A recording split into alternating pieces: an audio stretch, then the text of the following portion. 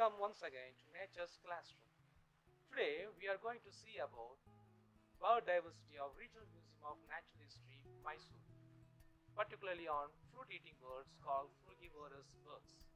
Regional Museum of Natural History, Mysuru is located adjacent to a lake called Karanji Lake and spread across over an area of 5.5 acres under the foothills of Chamundi Hills.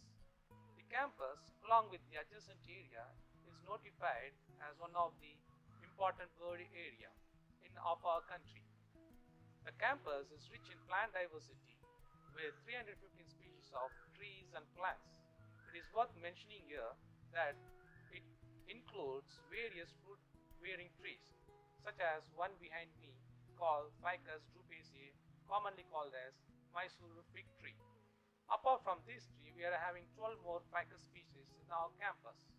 Different species of birds have been observed to feed fruit of these fig trees throughout the year in our campus. In our campus, we have recorded around 100 plus bird species throughout the year. We have classified those birds in two categories: insect-eating birds called insectivorous, fruit-eating birds called frugivorous.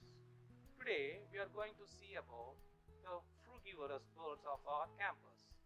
Okay children, come on, let's see what are those fruit-eating birds in our campus and what are those fruit trees in our campus. Children, let's see what are those trees that attracts fruit-eating birds, that is frugivorous birds, to our campus. Banyan tree, scientific name is Ficus bengalensis. Peepal tree, Ficus religiosa. Krishna's buttercup, Ficus krishnae. Here I would like to mention the unique feature of the tree. The leaf of the tree has a pocket-like fold at the base, and there is a mythological story of Lord Krishna related to the leaves of this tree, hence the name Krishna's buttercup.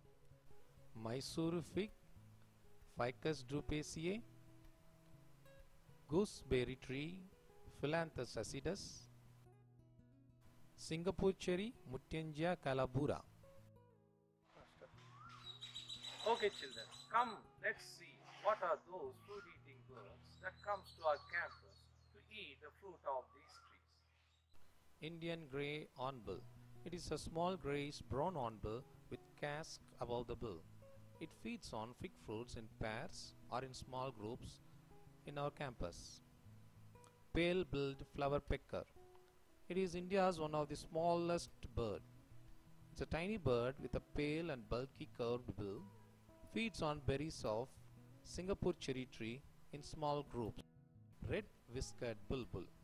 It's a medium-sized songbird with tall black crest and small red patch on ear. It's found in pairs or small groups in our garden and feeds on fig fruits. Asian quail. It's a large cuckoo bird having ruby red eyes. Male is a glossy black, and while female is a blackish brown with white dots. Usually found solitary in our campus in interior of trees and feeds on fig fruits. Brown-headed barbet. It's a green and brown barbet with prominent pale streaks on its brown head and breast. It's very vocal during breeding season in our campus. It feeds on fig fruits, which is the important food item of these birds. Coppersmith barbet. It's a small, widespread, cute little barbet with red forehead and yellow around the eye and throat. It found solitary or in small groups in garden and feeds on fig fruits. Indian golden oriole. The male birds are brightly yellow with black wings and tail, most often feeding fig fruits in tree canopies, either single or in pairs in our campus. Red-vented bulbul. It's a dark, sleek, medium-sized bird with black crest and red color under the tail. It is found in groups in garden and feeds on fig fruits and Singapore cherry fruit. Rose-ringed parakeet. It's a bright green parakeet with bright red bill. Adult male has red and black neck ring, but female show no neck ring. It's found in small groups in garden and feeds on gooseberry, Singapore cherry and fig fruit. Hello students, we have seen so far fruit-eating birds and or frugivorous birds of Regional Museum of Natural History Campus, Mysuru. I hope by now you may have gained knowledge on frugivorous birds, that is fruit-eating birds.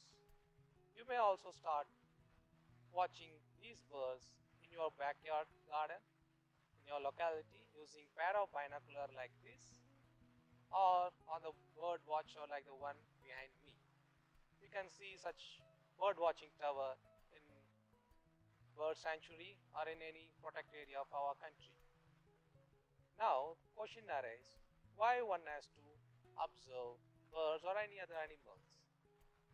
Children, in a given ecosystem such as campus like this or pond or forest or even in a dead wooden log consist of various biological components actively involved in various activities such as feeding, nesting, resting, so on, so forth.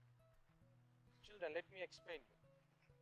The fruit-eating birds, which feed on the fruits of a tree, disperse the seeds in faraway places which a tree couldn't do on its own and make ensure the tree grows in other places also.